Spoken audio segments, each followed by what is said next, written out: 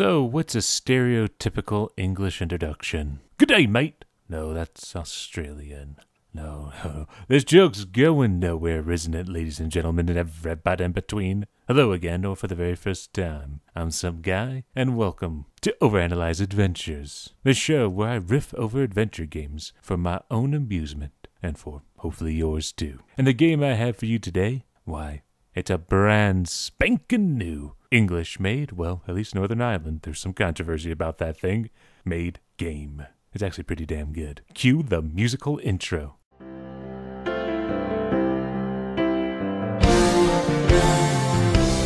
England, I know, I may have explained it somewhere before, but I swear it wasn't my idea to contrive that silly one.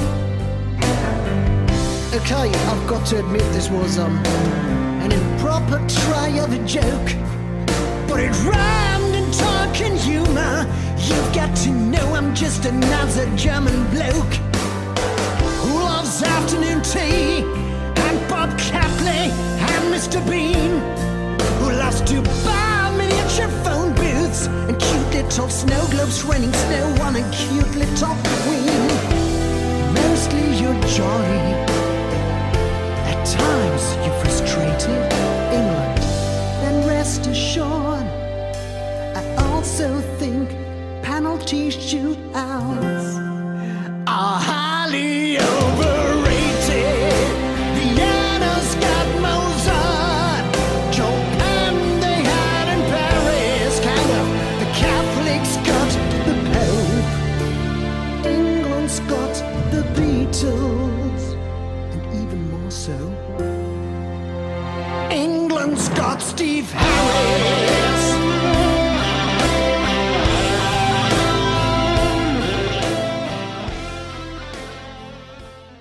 As you can tell, the game I am about to play for your amusement is Her Majesty's SPIFFING. Hopefully I'm saying that right. Majesty's is a difficult word to pronounce. But anywho, before I get into the game proper, I feel like it's worth taking a gander at this game's menus. My god, somebody watch Star Trek. But anyway, for those of you that can't tell, this is a hot, fresh, and brand spanking new Northern Ireland made adventure game made using Unity. I know that's almost like a slur on the YouTubes. This game was a Kickstarter success story thanks to the likes of people like, well, me. I backed it because, well, I like English adventure games. Revolution Software is one of my favorite developers ever. So, through osmosis of English adventure gaming, I backed this game, and I cannot say I regret it. Not one damn bit, as you're about to witness as I play this game for you and pause and while you've seen it.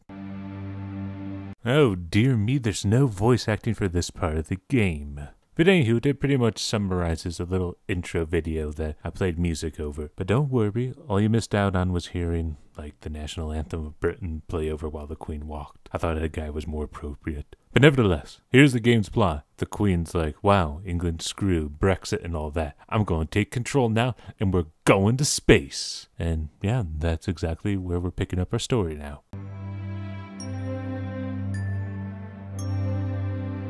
Credit where credit is due. This game actually has some pretty nice looking graphics.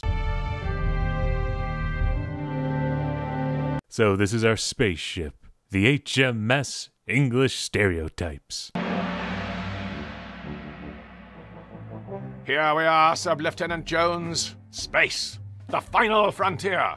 I am Captain Frank Lee English, and these are the voyages of the starship HMSS Imperialize. Our mission? To explore strange new worlds, to seek out new civilizations, to boldly go where no man has gone before. Straight to the Star Trek parodies. Yeah, that's not a well-worn path or anything. Rousing stuff, Captain English, sir. Oh, you really think so? I was afraid it would sound a little bit cliched. The last thing I'd want would be for anyone listening to think that was going to be representative of the quality of all our dialogue throughout this entire voyage. Oh, I believe I may have spoken too soon, you sassy little game. Perhaps it's best not to heighten expectations too early on, boyo. Yes, Jones. A healthy dose of self-deprecation should neutralize the mildly xenophobic nature of the mission we've been tasked with by Her Majesty Queen of Great Britain and of the Commonwealth Realms. Alright folks, yeah, the writing in this game is really good. This is hands down one of the funniest games that I've played since the glory days of LucasArts. Or Lucasfilms if I want to show my age. Well, I'm past. Who's for tea? Yeah, even this little tutorial thing. My god. You stay here at the controls, Jones, while I navigate to the ship's kitchen facilities to acquire a refreshing beverage. The walk will give me the chance to familiarize myself with the intuitive navigation system. Can you grab us a cup too? I feel compelled to say an authoritative yet non-committal perhaps in this circumstance, Jones. It would be an appropriate reason to practice using the inventory system, yet I fear that such a magnanimous gesture may erode the command hierarchy aboard this vessel. Oh, game, you're just pretty damn funny. But anyway, we do what the man says. We go ahead and make a cup of tea, because we're English, god damn it. But first things first, we gotta pick up some inane objects in this cockpit that has a lot of references to other games. I would do well to study these closely in case of an emergency. And that's exactly what we're gonna do, because this adventure game, like a lot of other adventure games, allows you to examine items in your inventory and manipulate it in some little 3D manipulation other world. And of course, this is essential for solving puzzles. In fact, this is one of the game's core puzzle mechanics. You're gonna find a lot of important items by examining an item. Why, the humble paperclip, a staple of any adventure gamer's inventory. So now that we're armed with a paperclip, we can now carry on making that cup of tea in this rather nice, but admittedly small world that we're navigating in. Yeah, Her Majesty is not a particularly huge game. This ship, we best familiarize ourselves with it, because the majority of our time's going to be spent wandering these halls, and the 10-odd rooms contained within it. Now, to find the kitchen. If memory serves me correct, it's just down this corridor. Beyond the fourth wall. Oh, come on, game. That's a little bit of a lame joke. Oh, well, he was being literal there. Well, literal jokes aside, let's carry on with making that cup of tea.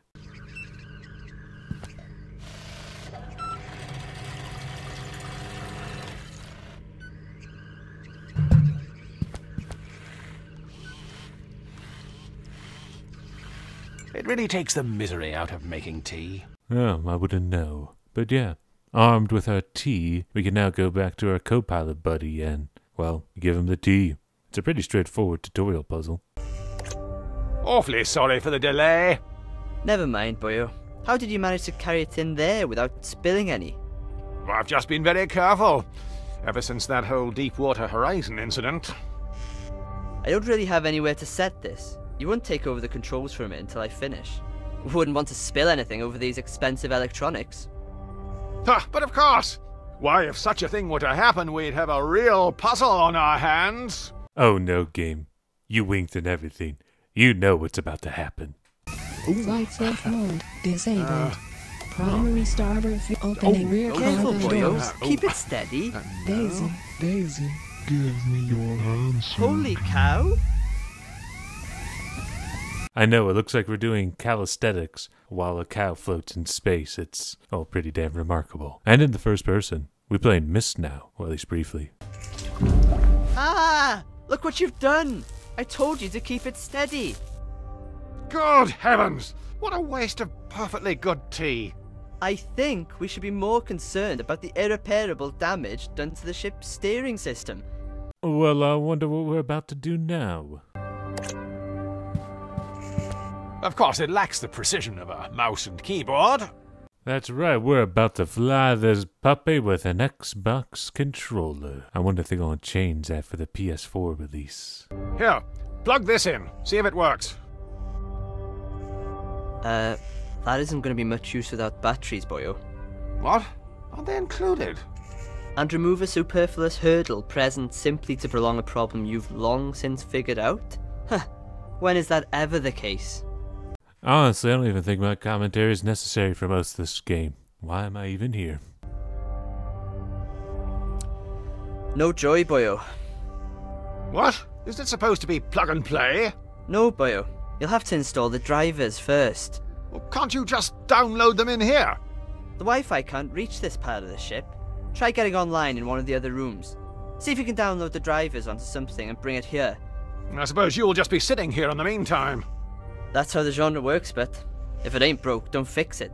And if it is broke, well, it's probably a tedious puzzle to fix it. Man, if this game was well, enough said. We gotta go download some drivers. And this puzzle, well, if you're not familiar with floppies, it may be a bit trickier than you realize. Very odd. It won't let me save onto the disk. Don't copy! Don't copy that floppy! Oh, it's such an elegant puzzle. And yeah, that's all it takes. It's a shame that that computer's not an Amiga or a Commodore or an Amstrad. Something uniquely British. Fantastic! Now to quickly copy this driver.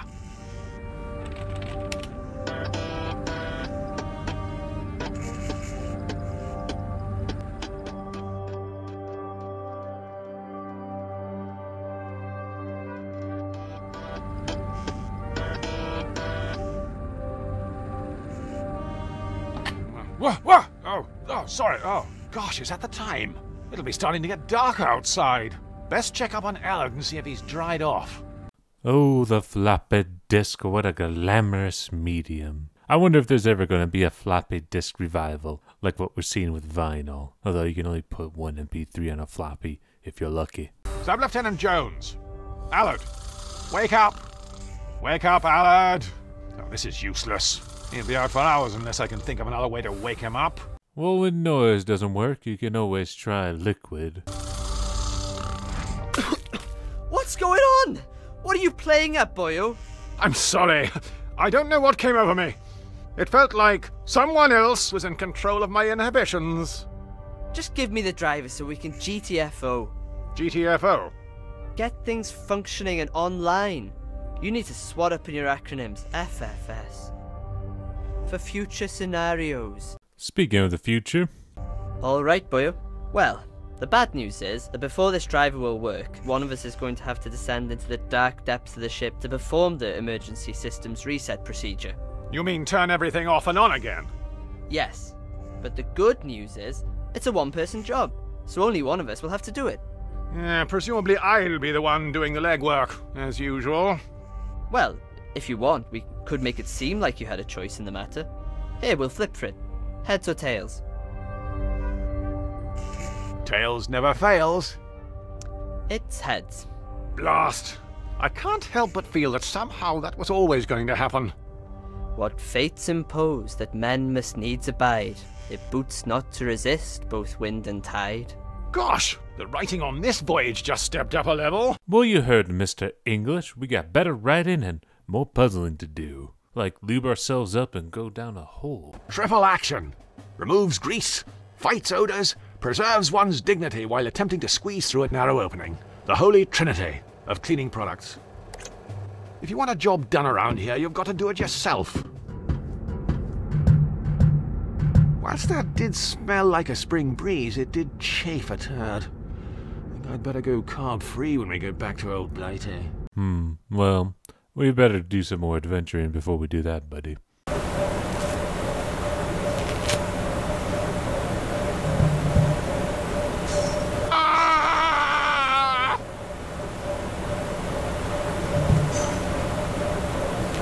Voila!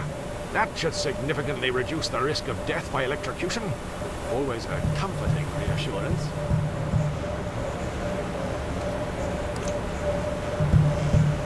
This should do the trick.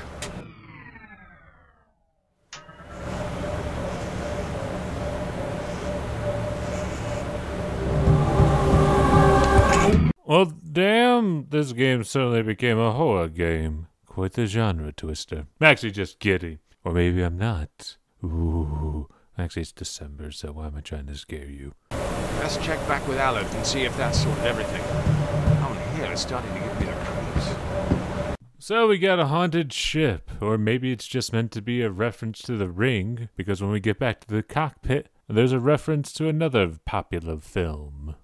Ah, I see Allard's activated the autopilot and skived off.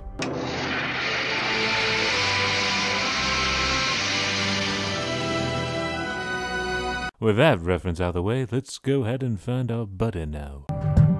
Sub-Lieutenant Jones! Aye, boyo? What is it you're tinkering with there, Jones? That isn't our reconnaissance rover you're disassembling, is it?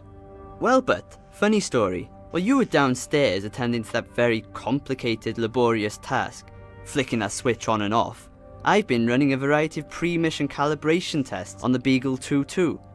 I presume that's why the floor's covered with bits of toy Hot Wheels track. Firstly, the fact that this modular vehicular pathway simulation system happens to be mass-produced and branded as a children's toy is irrelevant. And secondly, yes. Oh, come on, folks. We all know where this is going. It's an adventure game. Sounds like I'm going to be required to go on some kind of scavenger hunt. What do you need? To get the rover going again? For the time being, that's all I feel I'm obligated to offer, yes. I think the rigorous nature of the, test may have burned out the main motor. I see. So, I'll have to find something to create some sort of electromagnet that'll revolve when a current is passed through it. I'll have to fashion a pulley system of sorts to drive power to the wheels. Something with a taut elastic band should do the trick, like an alluring undergarment. Now, if I was to remove the elastic... God damn it, I want to have a beer with Mr. English. Alternatively, but you could just always grab me a spare. We've got a cupboard full of them. Oh, well, that sounds a lot easier than what Mr. English had planned. Right. I'll have this open in a jiffy.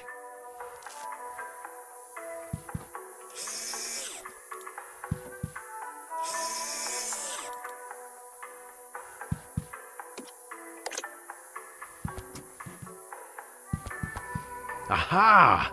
That's what I'm after. Well, once is a coincidence, twice is a trend, and I guess we have a ghost on this ship now. But oh well, let's play around with that little beagle thing. For the last time, the left stick moves it forward and back. The right stick turns it left and right. Yeah, you get to control things in this game. I know, it's an adventure game that dares to have some gameplay. Although it's very brief. You've reached your destination. Sub-Lieutenant Jones, we've arrived. The new world.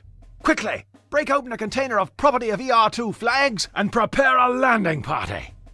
As much as I'd love to jump onto the surface and soak up the radioactive atmosphere of this uncharted, most likely fatally hazardous planet, I think it may be an idea to send the Beagle 2-2 down first, just to get a feel for the place.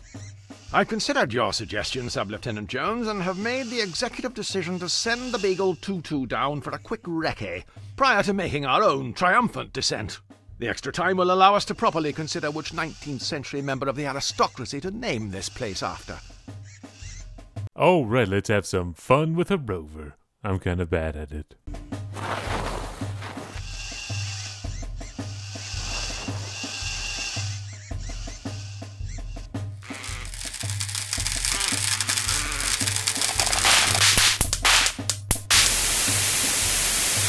Blast! The motor was a dud. Probably made by a Brummie or someone else from the north. I wouldn't say Birmingham's in the north. Anyone above Enfield's north as far as I'm concerned, Sub-Lieutenant Jones. Well, we'll have to go down and salvage the rover. It'll look very embarrassing if we lose another one of these. Set us down. Oh, so what kind of fun-filled adventures are we gonna have on this mysterious planet that's not named, and yeah, where the hell are we? Are we still in the solar system? Have the English achieved faster-than-light travel? I don't know. All these questions and more probably won't be answered in the next and final installment of the over-analysis of Her Majesty SPIFFING. A pretty good game. Alright guys, hopefully I'll see you next time. Have a good day.